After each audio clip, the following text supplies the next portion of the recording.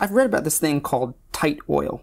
Now, Yes. tight oil, that sounds like oil that just doesn't fit right. Like it's one size too small. It's too tight. It's tight oil. Uncomfortable oil. Yeah. What is it? Uncomfortable oil? What is tight oil? Tight oil is, in the United States, is more or less the oil that comes from the shale rock. So it's like, it's trapped. That's why it's tight. Right. So it's tight in the sense, think about it as, you know, a conventional oil is maybe a reservoir, a pool underground. You just kind of have to stick a straw in there and suck on it and drain that reservoir. I'm sure people will cringe at the simplicity of that. But tight oil is actually, you know, I could hand you a rock, a solid substance, and that would actually have oil There's in oil it. in there. Oil's in there, but it's trapped in little bubbles, kind of like a champagne glass.